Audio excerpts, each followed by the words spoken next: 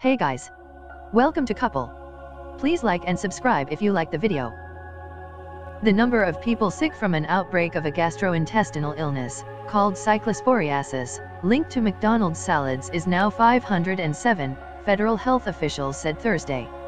All of the illnesses have been confirmed with lab tests. 24 of those individuals have been hospitalized. Illnesses have been reported in 16 states.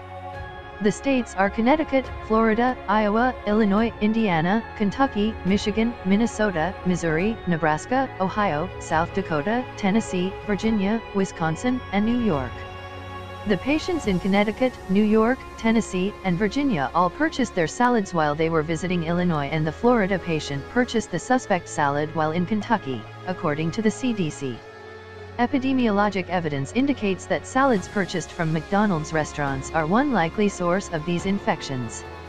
The investigation is ongoing, and FDA is working to determine the sources of the ingredients that were in common to the salads served at McDonald's, the CDC said. The cyclospora parasite causes intestinal illness in people who consume contaminated food or water. Symptoms can begin a week or more after consuming the parasite.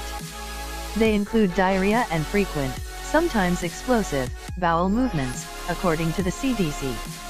Those who are infected might also experience loss of appetite, weight loss, stomach cramps or pain, nausea, gas and fatigue. Vomiting, headache, fever, body aches and flu-like symptoms can also occur. The illness can last from a few days to a few months, and patients might feel better but then get worse again. Patients can be treated with antibiotics. In July, McDonald's pulled the suspected salad mix from approximately 3,000 locations and switched its supplier. Subsequently, the outbreak investigation found the parasite in a sample of Fresh Express salad mix of romaine lettuce and carrots that had been distributed by the restaurant chain. On July 27, Fresh Express issued a recall for some lettuce that had been supplied to wholesale and institutional customers.